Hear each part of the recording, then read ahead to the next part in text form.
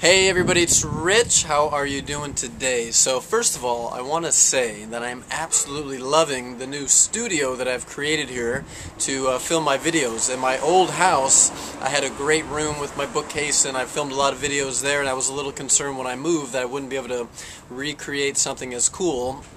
But as you can see from the view behind me, I think I've actually upgraded my little setting here. So just want to point that out. So here's what I want to talk about today. This morning, I got up as usual and went on my morning run. And what's interesting, and you can probably see a couple of the houses behind me, the homes behind me are basically the nicest homes in Laguna Beach. And these homes are literally like 10, 15, maybe even more than that, $1 million in value, right on the ocean. Doesn't get much better than that. So what's interesting is I ran out this morning and I saw a couple of my neighbors and just chatted real quick as I started my run. And then I ran down to Main Beach, which is like a half a mile from here. And typically in the morning you'll see some homeless people like sleeping on park benches and laying in the beach and whatnot. And it just like struck me of the amazing contrast that's occurring right here in Laguna Beach. You've got people living in $15 million homes, and then you've got people basically homeless living on the beach. And it just made me think of the contrast that we all experience in life. And what's interesting as human beings is we live in a world of contrast. And all too often I see people whining and complaining about the contrast of their lives. And what I always try to encourage people to do is the opposite. Instead of whining and complaining, learn to love the contrast. We all have contrast. I have plenty of contrast in my life, believe me. And it's very easy. Our brain wants to complain about it, bitch about it. And what I want you to do is the opposite. Learn to love the contrast. Because here's the way it works.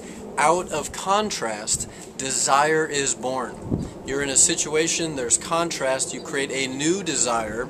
Could be the desire to get in a better relationship. Could be a desire to be healthier. Could be to get a new job. It could be for whatever of 1,000 different reasons. And typically, that contrast creates a desire, and that desire will lead to great change in our lives, and typically that change is the juice of life. It's the stuff that we truly want. If we didn't have that contrast, we would just sit around and pretty much do nothing all day, and life wouldn't be that exciting. So the question I have for you is, are you loving the contrast of your life?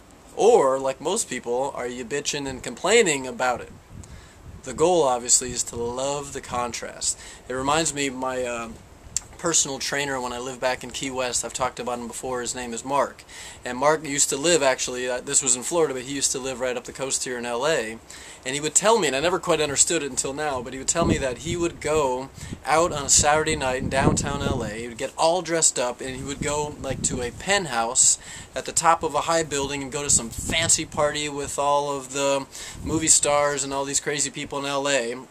They were all living this hoity-toity lifestyle, and he'd go hang out with them, and then he would literally leave that party, take off his fancy clothes, put on just jeans and a white t-shirt, and he would literally go hang out with the bums on the street.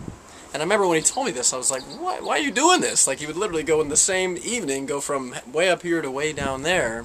And now I get it. He understood the importance of the contrast, of the light and the dark, of the up and the down, and this is what we all experience in life. And he's a true master at learning to love the contrast of life. So that's it for today. Again, the question is, we've all got contrast. Are you learning to love the contrast? I'll talk to you soon. Have a great day. Bye.